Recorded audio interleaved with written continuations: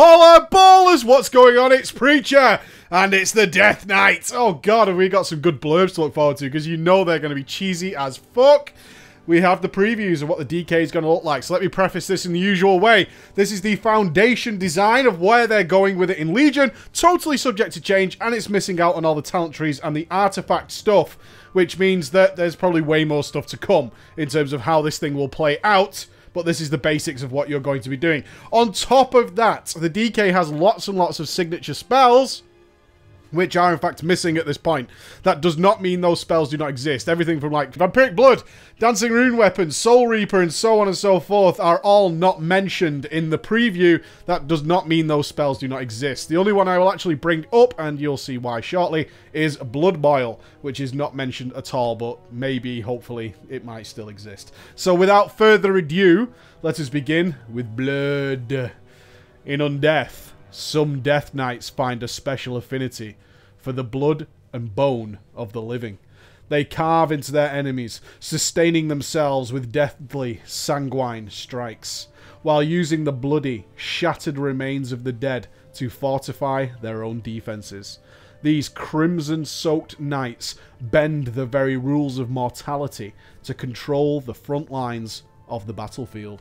Ooh, you know it was going to be good when it was Blood, right? Blood DK, we can go ham on this motherfucker. Right, so this has had significant changes, basically to bring interest back to the Blood DK, because it's been so absurd throughout WoD, and ultimately ended in a real spammy, non-thinking mess.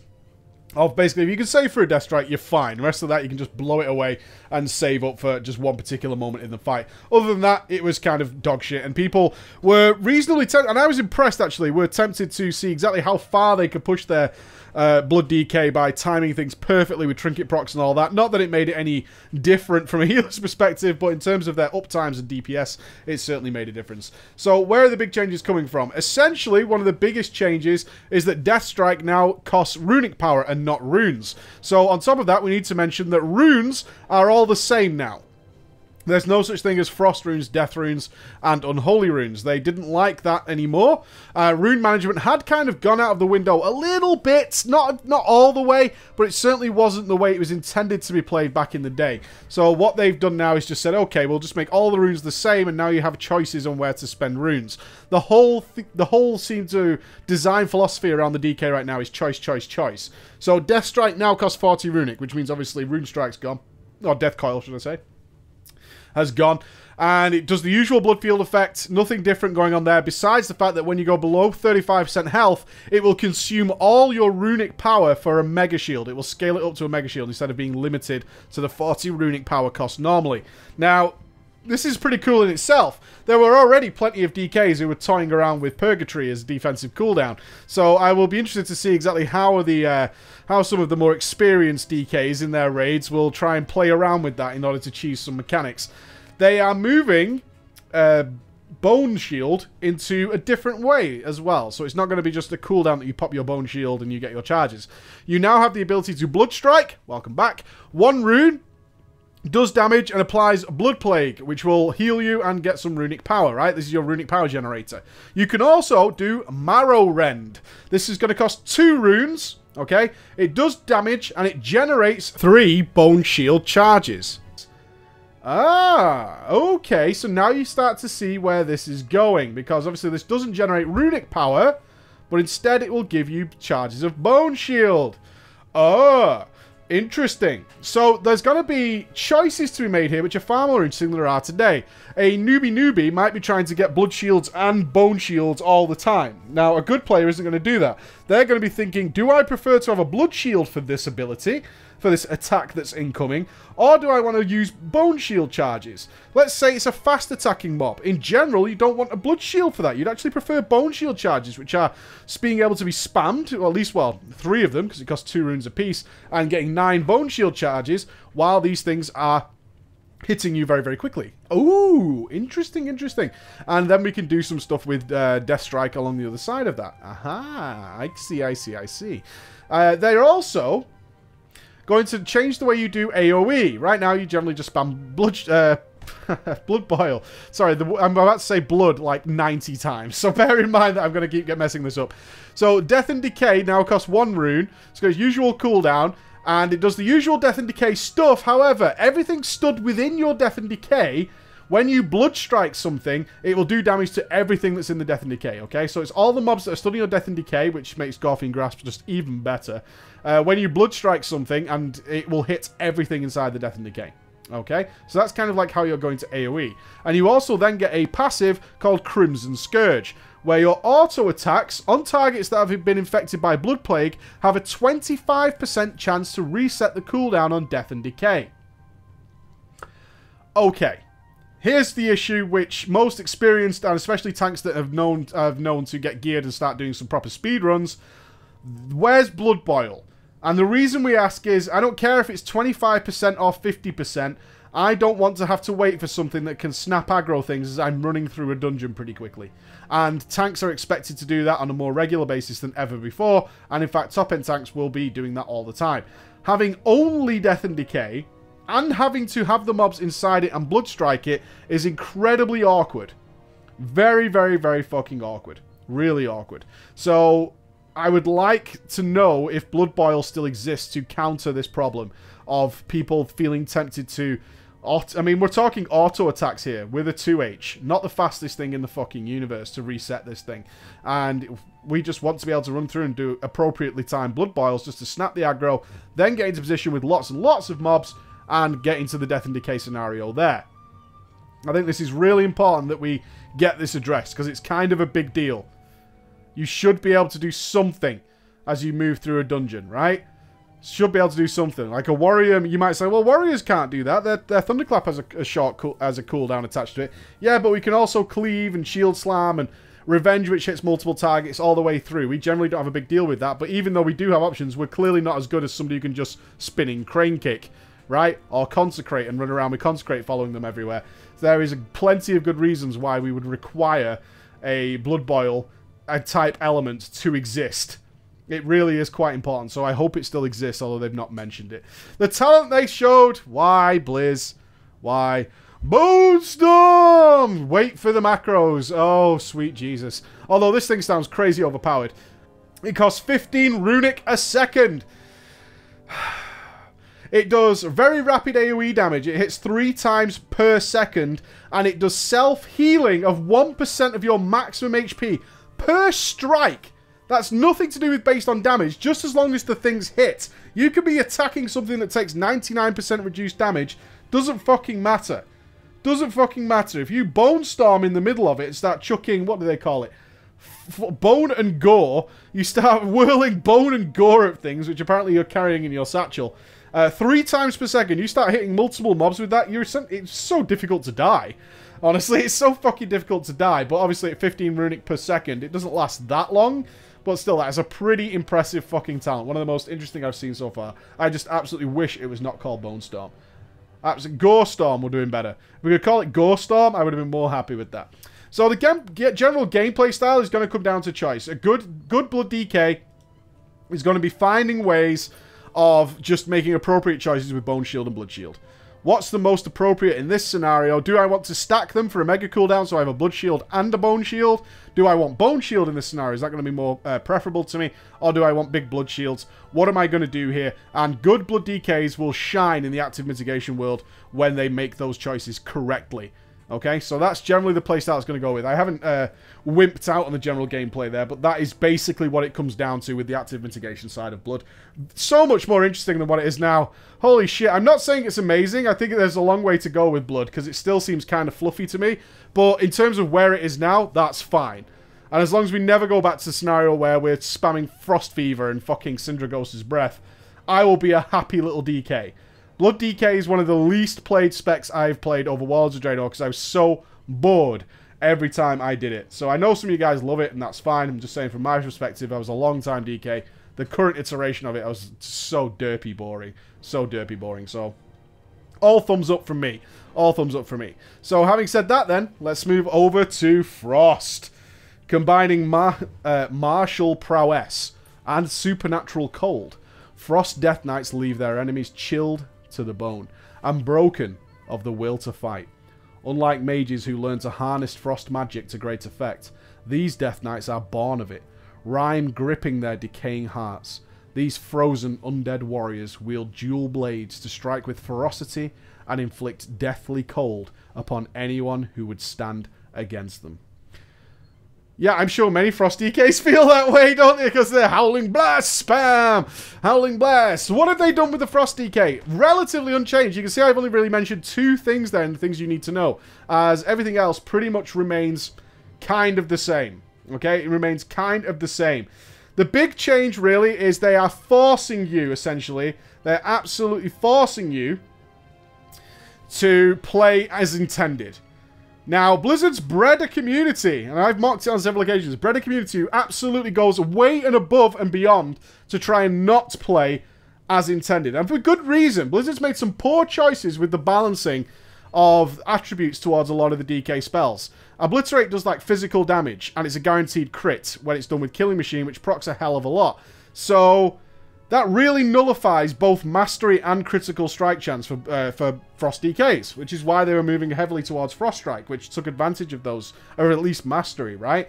But the buffs they're giving, such as Howling Blast having 300% additional damage when done with Rhyme, and Killing Machine only working with Obliterate, kind of means that you will absolutely not be able to go backwards and forwards and try and find some way out of this. The math already seems to suggest that you won't be able to do that. You'll be locked, essentially, into playing as intended. Alright? As intended. This is one of the specs where I think the new rune system actually sucks. Because good Frost AoE with proper rune management is really good, especially when you're forcing procs of Frost runes and stuff.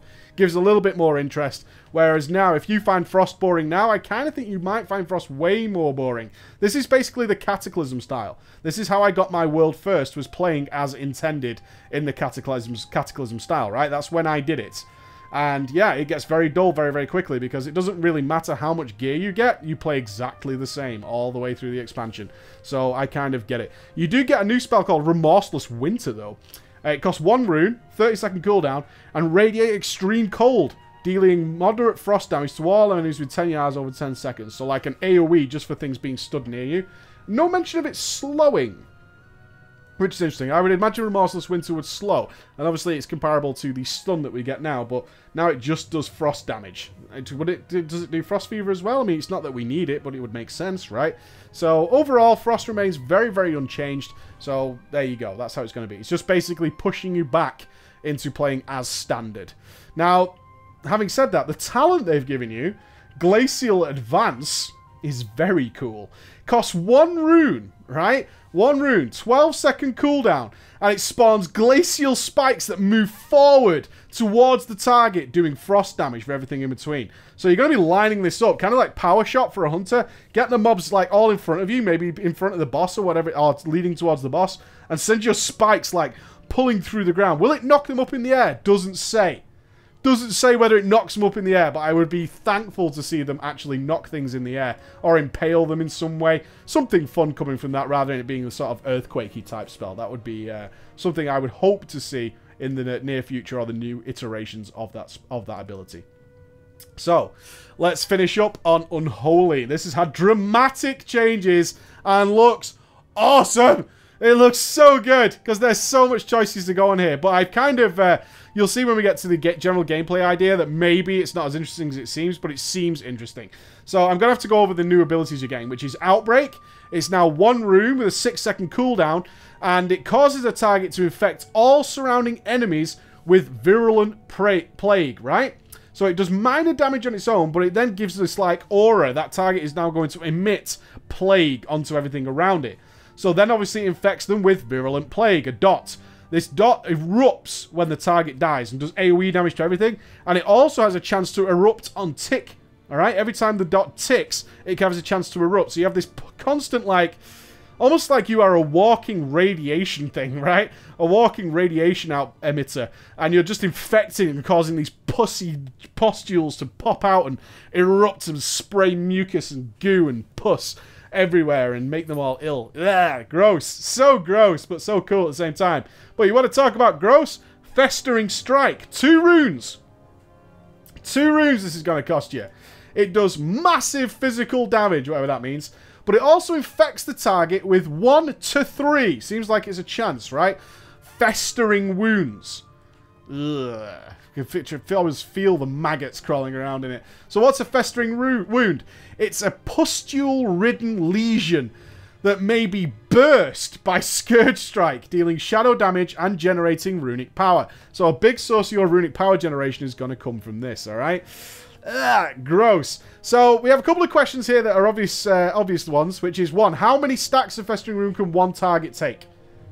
Can we spread them around if we want to set up something pretty crazy, right? Let's assume we still got 6 runes. So can we do like 3 festering strikes and get 9 festering wounds if we're lucky? Or is it up to 6? I would imagine it goes up to 6, which means if you chain 2 back to back, you kind of capped your festering wounds in good odds because it's 1 to 3. Okay?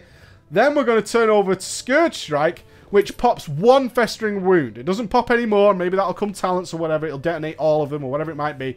But Scourge Strike costs 1 rune, does damage, and pops the festering wound. And then gives you runic power back. Okay, so it gives you runic power back because you popped the festering wound. So you can start to get the idea of a rotation now. The next big change, because Death Coil still exists, by the way, is Dark Transformation. Now, some people are QQing about this because it now has no cost and it's a 1-minute cooldown.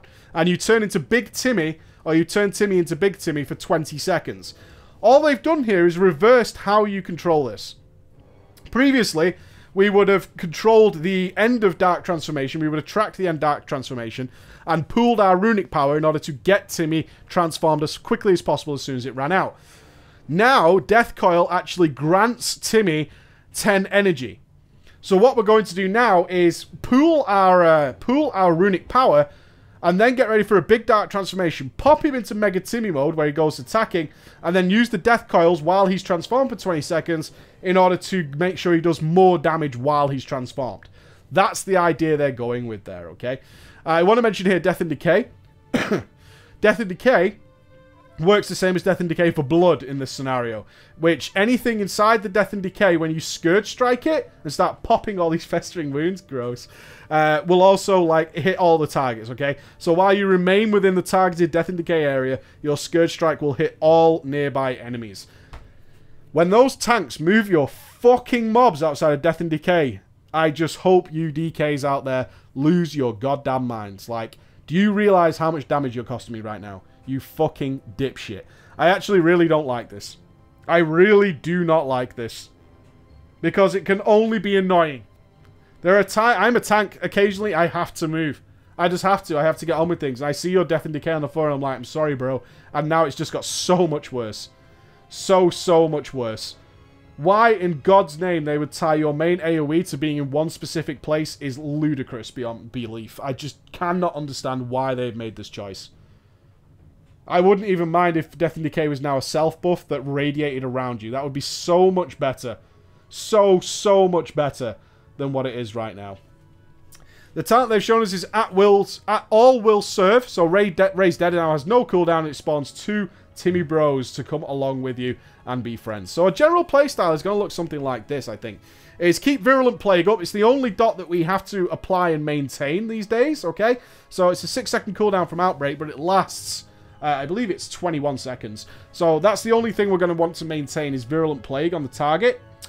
We're going to Festering Strike to generate Festering Wound stacks, and then we're going to Scourge Strike to pop those wounds. That's how, and then get our runic power back. That's how it's going to work. Now, on the side of this, I'm not sure how it's going to weave into the top level, but we'll have 2 sides of the gameplay for Unholy as we always have. One is our normal damage from our character, and then looking after Timmy. So we're going to have to look after that Dark Transformation when Runic is plentiful, so we'll build our Runic bar, then we'll pop Dark Transformation, and during that we'll be Death Coiling while still managing our other abilities in order to boost Big Timmy's damage. That's generally looking how Unholy's going to play. Which means it has lots to monitor, lots to track, and lots of cool stuff going on. And I am really looking forward to playing this. This is all kinds of things that are up my street. Little things to manage that make all the difference in the fucking world. Bring it on, Blizz. I am down for it. I am really down for it. Let me know what you guys think down below. Is it too much change or... hell, just say whatever you think. Alright, bye-bye, guys.